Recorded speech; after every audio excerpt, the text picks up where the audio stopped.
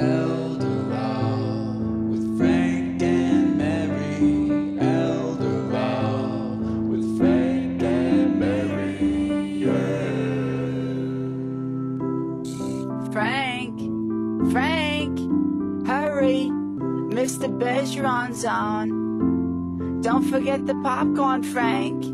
Coming, dear.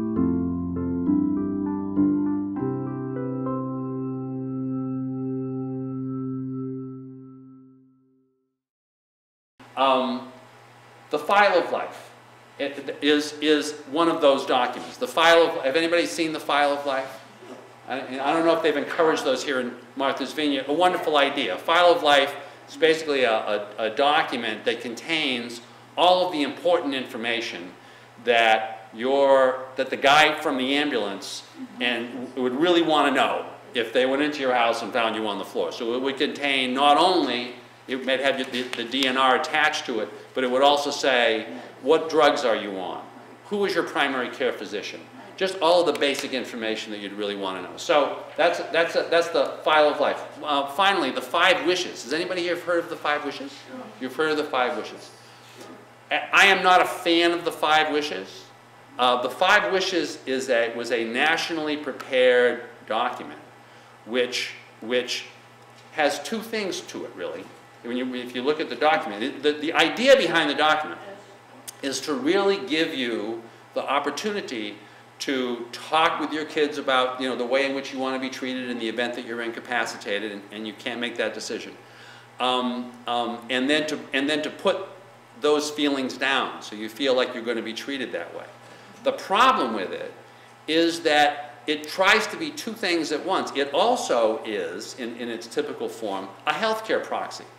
As part of the 5 wishes, you are naming the person who is supposedly making these medical decisions for you. Typically, it is witnessed by 2 people, and if it is, then in Massachusetts, it operates as a healthcare proxy. So legally, then, what the 5 wishes is, it's a healthcare proxy together with a set of instructions which may or may not be limiting the power of the person with the healthcare proxy. Because remember when we talked about proxies earlier, we said, when you're doing a healthcare proxy, it has to be signed by 2 witnesses, and you have the power to limit the powers of the proxy. So what the 5 wishes can end up doing for you is confusing your doctor, because now you're in the hospital and your proxy is there. And remember, the 5 wishes are no good without the healthcare proxy, right? Because if the 5 wishes, unless there's a healthcare proxy there, what the 5 wishes are regarding how you're going to get treated is an advance directive. And as we spoke about, advance directives are not enforceable in Massachusetts, right? So if it's not a healthcare proxy, it's nothing.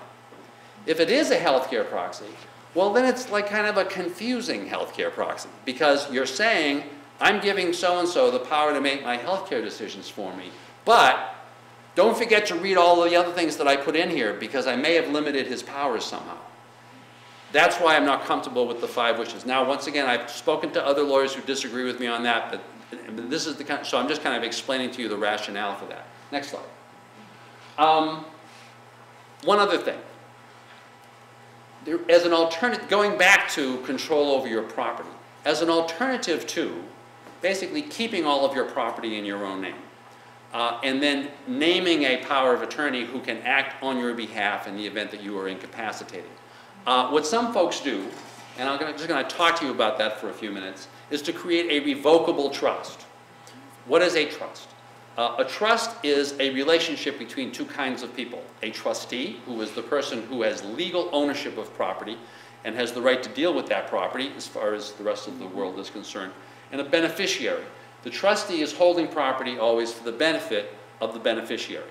A trustee can be one of the beneficiaries. You just can't have a trust in which the trustee is the only beneficiary, because if you're the trustee and the beneficiary and there's nobody else, well, then there's no trust. There's just you. That means that you just simply own the property. When you own things, basically, that's what you have. You have the legal ownership and you have this beneficial ownership. So when you have what you can do is you can name yourself as a trustee for the benefit of some others, and then so thereby keeping control of the property. But then naming a successor trustee who's going to take charge on your behalf in the event that you're incapacitated. The most common one that you deal with is a Taunton trust, which you've probably never heard of, but that's what you're doing really when you go to the bank and you set up a bank account that isn't just in your name. And suppose you want to set up a bank account that says, well, I want to have control of this account as long as I'm alive, but if I die, I want my daughter to get the money, or I want my son to get the money. And you can create such a bank account. What that is a Taunton trust. Taunton was the name of the first guy that did one of these. What a revocable trust is a trust in which you're naming yourself as the trustee for the benefit of yourself and maybe some other beneficiaries. So what are revocable trusts versus power of attorney? First of all, creating a revocable trust and putting some of your property into that, holding it as the trustee, is always more expensive up front. Because as opposed to just setting up your bank account or leaving it just that way in your own name or having real estate that's just in your own name, the advantage of it is that if you own something in your own name, when you die, that property all goes through the probate process. And I don't think I've done a presentation here regarding probate. I know we did one up at Vineyard Haven last year. The probate process, if you've had to go through it, can be long and expensive. And you can avoid that probate process by holding your property in a trust in which you have complete control, but saying that following your death, a new trustee gets named, typically one of your kids, the person who would have been the executor of your will. And that successor trustee then has the ability, the moment that you die or the day after, to distribute all of this property right away without ever going through the probate process. The other reason that some folks would do this is that it just allows them, once again, just to keep more control of their property while they're alive. Because in the trust, you can specify, in the event that you're incapacitated, who's going to be the successor trustee. In the trust, you could name multiple successor trustees. If there's an argument, you can describe how the arguments get resolved. You can just be more detailed than you would if you were dealing with something with the power of attorney. So it's just an alternative that I just want you to be aware of. Next slide. Regarding trust, regarding the revocable trust, if you were creating such a thing, same as with the power of attorney, you want to figure out what the standard of incapacity is. You want to be able to say right in the trust document, if I'm what it is that would cause me to no longer be the trustee and to cause one of my kids to become the trustees. This is a really important thing because a lot of folks do these revocable trusts, and I recommend them to folks to avoid the probate process. But don't deal with what happens if they become incapacitated during their lifetimes. So if you own a piece of property and as the trustee of a revocable trust, and you've said, following my death, I want my child to be the successor trustee and take care of everything. And then you get sick. Even if you've done a power of attorney that would normally allow someone to deal for you regarding your property, if the property is held by you in trust, the power of attorney doesn't work. Because a trustee cannot give the power to act to somebody through a power of attorney. So if you're setting one of these things up, if you're setting up a revocable trust, you want to make sure that you're clear regarding how you figure out incapacity and how you figure out when the substitute trustee takes effect.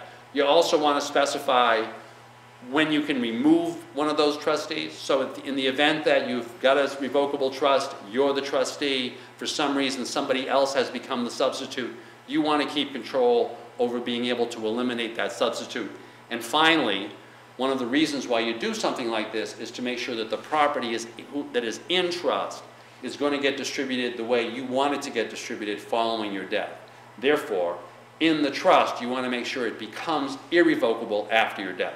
So that if you've decided that you're the trustee of the trust and your house is in trust and your bank accounts are in trust, and you've said following your death, you want the property to be evenly divided among all of your children, you want to make sure that the trustee does not have the power after your death to change that in order to rearrange any of that money. So you just want to make sure that the thing becomes irrevocable after death. Next slide. Very quickly, just a word about wills. Out-of-state wills, these are just questions that I often get about wills, and so I put them into this presentation because people ask. And it's very common to get these questions in Martha's Vineyard. If you have an out-of-state will, it is enforceable in Massachusetts as long as it was valid in the state in which it was executed, at the time it was executed. So that's the good news. The bad news is that if you have a North Carolina will and you are living in Massachusetts and you die in Massachusetts, go to the probate court in Dukes County and try to explain to them what a valid North Carolina will looks like. Because that's what you have to show. You have to show that the will was valid in North Carolina when it was executed. So for people who have moved here from out of state, what I always tell them is take your old will, go to an attorney, it's going to be very cheap. You go to an attorney, say, I want the same will, but I want to make sure it's a Massachusetts will, and they'll redo it for you. Same thing if you're leaving here, if you're moving to Florida. I always tell people, wherever you're living, that's the state in which you want to have executed your will. So just take your old one, go to a local attorney, they'll just change it to make sure it looks like a Florida will, so that you're sure when you die that the will's going to get properly probated and that it's not going to cost a lot of extra money. Pour-over wills, if you were doing one of these trusts, one of these revocable trusts or other kinds of trusts, then what you would typically do with your will is you would say, to the extent that I've left anything in my own name that I didn't put into trust, I'm going to pour that into the trust so that this property doesn't have to you don't have to spend a lot of time figuring out what to do with it in the probate process. But that's what that term means. Do you need one? That's what you should really talk to an attorney about. Next slide. This is always the goal.